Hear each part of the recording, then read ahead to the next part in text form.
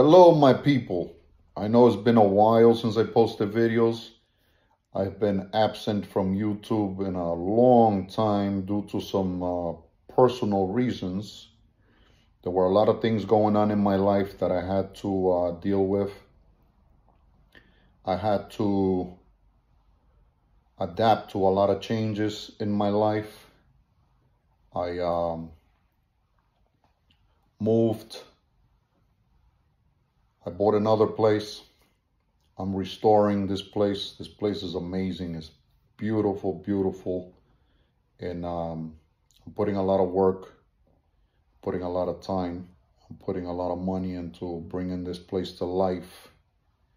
And due to all the changes in my life and all the things that I was going through, I had to do what's best for me. And at that moment, I didn't think that creating content about style or traveling or any of that stuff was something that was important for myself at that time. I felt that there were more important things that I had to deal with. So here I am today. Yesterday I posted, today I posted 2 videos. And from now on, I'm going to continue to post. I will continue to do the things that I enjoyed before, which is to talk about my personal style. I also want to share with you guys the process of the restoration of this home. And I want to welcome you guys into my home so you guys could see everything I've been doing. I'll take videos of the outside, videos of the inside, the furnishings, why I chose each piece. Each piece has a story. Each piece is something that it's my personal style, my taste. And I like when I buy an item that I can tell a story about. I'm really not into going to furniture stores. It's almost like I'm allergic to that. You know, you go to a furniture store and there's nothing unique, you know. But I feel that when you buy antiques, you're buying things that are well built.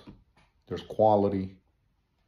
They have a story because of the age. They belong to several people. And I always like to ask whoever I buy the piece from to tell me a little bit about it. And I think it's cool because it always brings up these stories that I can always tell someone else, you know. So I'm here now.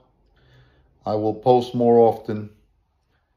You know, I did miss posting content, but like I said, there were things that were more pressing in my life. And I don't mind telling you all, you know, what happened and why I was absent from YouTube for a while. And, you know, I think sometimes listening to someone's story could help someone that may be going through the same thing. So I don't mind sharing my story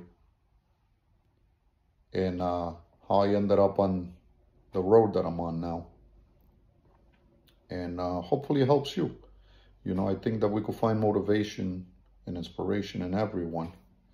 And I think that if we could just be positive and share a little bit of ourselves without, you know, I know it's a personal thing. Not everybody wants to say too many personal things. I don't have a problem. I'm somebody who doesn't have a filter.